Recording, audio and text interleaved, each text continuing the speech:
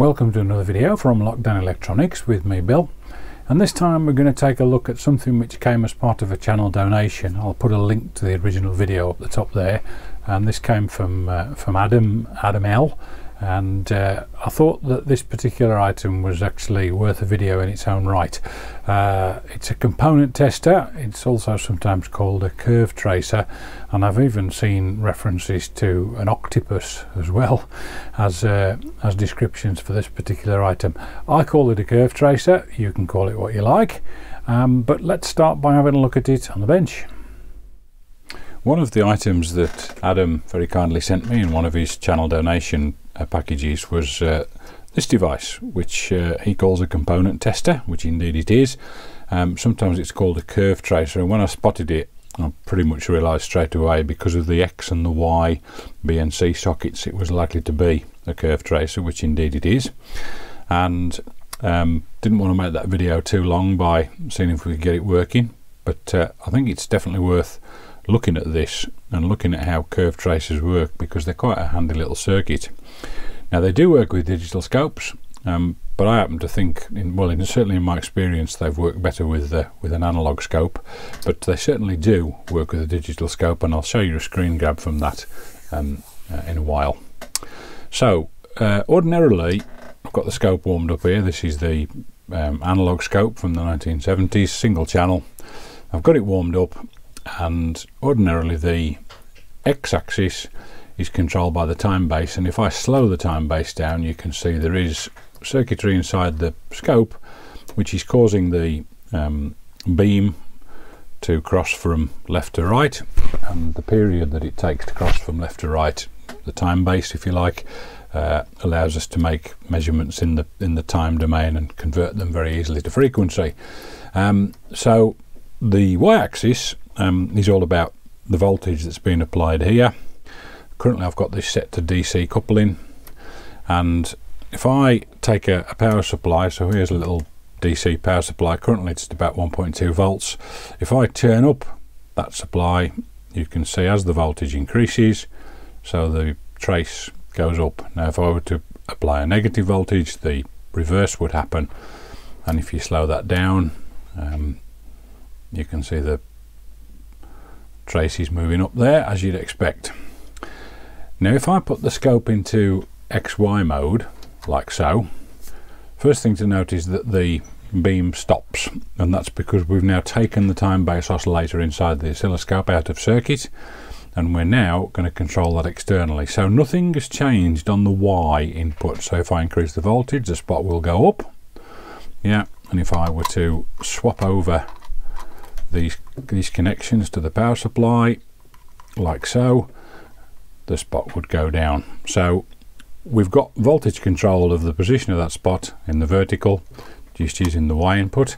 So if I now transfer that to the X input, and I can do exactly the same. If I turn the voltage up, I can move the trace about. In actual fact, the X position, if I put it in the middle there, that should move to the left, and if I swap the leads around again, we should be able to move it to the right, which we can there.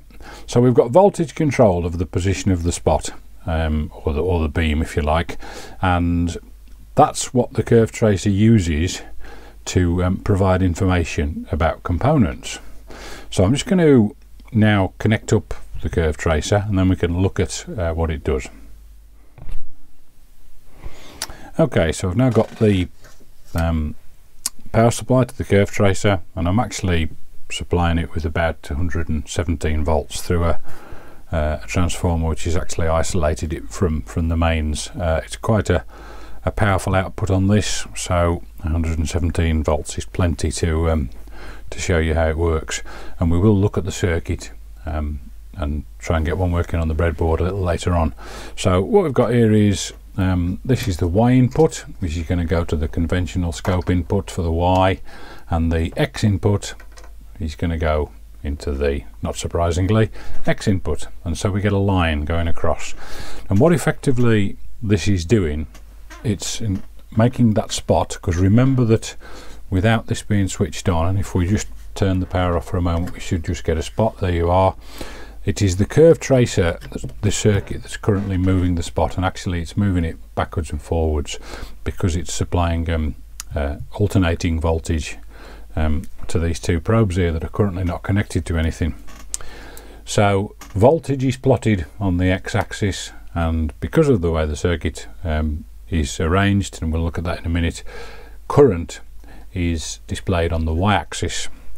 And there's nothing in between the probes at the minute, so there's no current. Now it's beyond the scope of this video to look at the different shapes and to why they get produced, but if I just take a capacitor, this is a non-polarized 1 microfarad capacitor, and it's important just to bear in mind if you use one of these that this is supplying an alternating voltage, and obviously that means the polarity of those two probes is changing 50 times a second.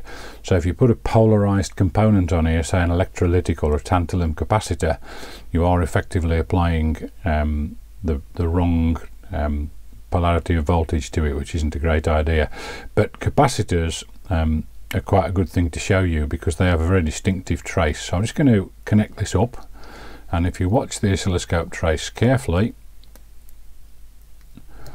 we get that distinctive circular pattern. And what's happening here is still voltage across there and current up there, that as the voltage rises and falls 50 times a second, so the spot moves around, and the effectively you're seeing the phase change here of a capacitor. Now the larger the value, the bigger the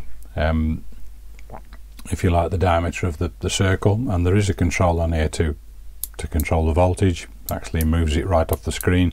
If I was supplying that with the full 240 volts, even this wouldn't be displayed on the screen, so it's handy that I'm able to just do that to show you the distinctive shape.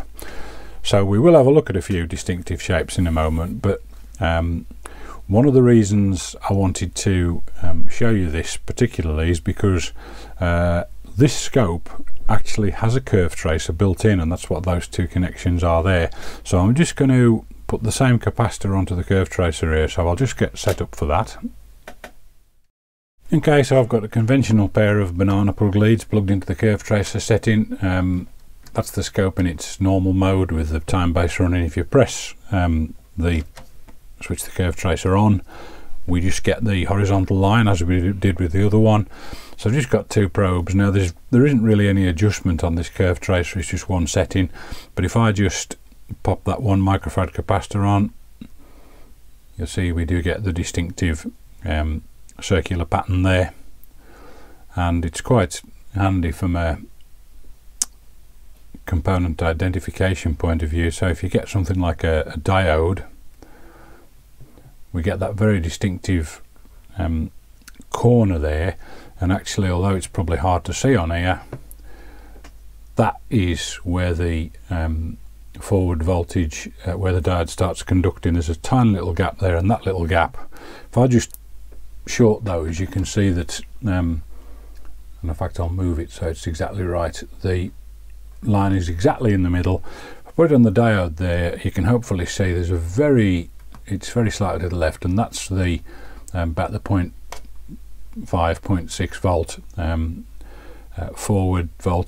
forward junction voltage of a silicon diode.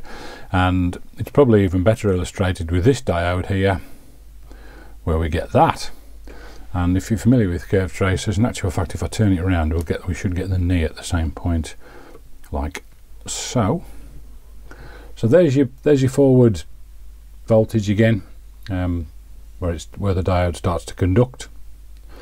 But then you've got this here the opposite way, and that's the very distinctive curve of a Zener diode, and the distance of that line is the voltage at which the Zener starts to conduct. This is a 4.7 volt Zener, but the Zener's a very distinctive shape. So compare it to a conventional diode, where you just get the knee when it starts to conduct, but with a Zener you still get the knee, but you also get that second knee to the right, where the Zener is doing its thing that Zener diodes do. Right, let's have a look at the circuitry and see if we can see how this works. Okay, having a look at the circuit board then, I think the circuit looks something like this. So we've got the AC power supply and a step down transformer, the 470 ohm resistor and the LED and diode are essentially telling you it's switched on, and then we've got a voltage divider of 3 resistors and a 3-position switch which allows you to set the 3 ranges. Device under test, shown there as a box with DUT, and then the X and the Y are the 2 inputs to the scope with the ground connected to the center point. Now what actually goes on there is a scope, of course, measures voltage, not current, and the top connection there is showing you the voltage across the device under test, and the bottom probe is showing you the voltage that occurs across the 1K resistor, and of course current is proportional to the voltage across the resistor, so that effectively allows us to, for want of a better word, sense the current. So that's how the thing works. It is, as I said, remarkably simple. Now my scope manual has a very nice set of diagrams showing you the various shapes that are produced by the curve tracer, so I thought it was worth producing this. This is the Hameg HM3073 manual, and it shows you there the kind of things that a curve tracer will produce. Now the circuit of the curve tracer inside the scope is sort of buried in the rest of the circuitry, so it's probably just a bit confusing to look at that, but essentially this is a curve tracer. It really is incredibly simple. So the X is sensing the voltage across the device under test. The 470 ohm resistor at the top there is just effectively current limiting, and then the 1K resistor is used so that we can sense the voltage across that resistor, and that effectively gives us proportionally the current. So it's as simple as that. So let's just have a quick look at that circuit on the breadboard. Okay, so arrangement I've got here now then, as per the circuit diagram you've just seen. AC supply coming in on the left hand side here, just taken from a transformer with a variac, so I can just alter the voltage to get something that works for me. I've got the 2 resistors there, that's the 470 and the 1K resistors, and these 2 white leads here represent, if you like, the 2 probes, and I've got the scope attached via these clip leads.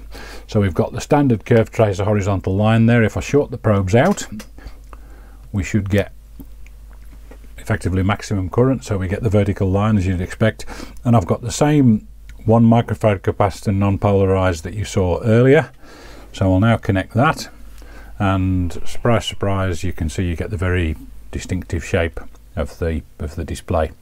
So there you go, very easy to build. This isn't a very sophisticated version. One probably wants, if you're thinking of building something, then you probably need to go for something perhaps a little bit more sophisticated, but it does nonetheless demonstrate the principle. Okay, well there you have the curve tracer that came as a donation, and curve tracers more generally. They're not a particularly common device these days, and I guess with the advent of these little component checkers and various other testing devices, they've become less relevant. I choose the word relevant because I don't think they're less useful. I think they're actually a pretty clever bit of kit that can actually allow you to identify types of components in a relatively easy way, and I do actually make use of the curve tracer on my oscilloscope quite often. In fact, it always has its leads plugged in, and if I've got an item I'm not sure what it is, it's usually pretty easy with the curve tracer to identify it, and at least then have a start for what kind of thing it is that you're dealing with. So I hope you've enjoyed that. If you have, please click the thumbs up. If you haven't, please click the thumbs up anyway, because it really helps me. Be great if you could subscribe, that would also help, and neither of those cost anything. If you're in the market for a multimeter, have a look in the description. There's some links there and a code, get you a bit of discount, and doing that will help the channel. If you've already done that, thanks very much, and look forward to seeing you on the next video.